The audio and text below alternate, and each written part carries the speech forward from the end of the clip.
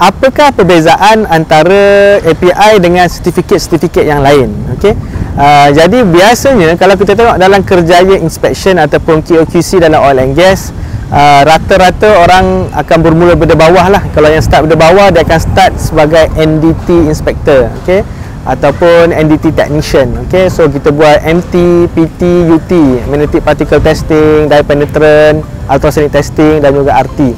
Okay, so untuk NDT biasanya kita akan ambil certification cert dengan sama ada ASNT, PCN ataupun kalau yang Malaysia punya adalah JPK. So ini adalah 3 body utama lah kalau nak bermula sebagai NDT technician.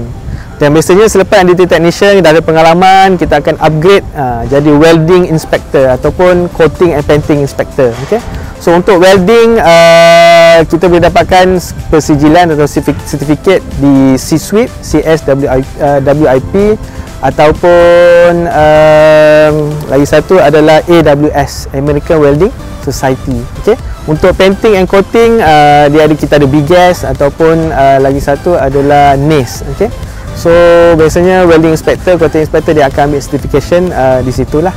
So untuk buat kerja dalam bidang welding dan juga painting and coating.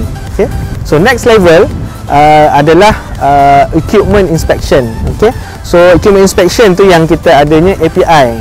Jadi sebelum ni kita tengok welding, tengok painting, buat NDT. So untuk API dia akan based on equipment. Jadi equipment pertama yang common adalah pressure vessel. Ini kita ada inspector untuk piping dan juga inspector for above ground storage tank. Yang ni adalah API. Alright. So lepas API dah jadi inspector API, apa nak jadi next? So ada beberapa option lah. So sekarang ni untuk offshore kita dah ada OSR inspector, offshore safety regulation.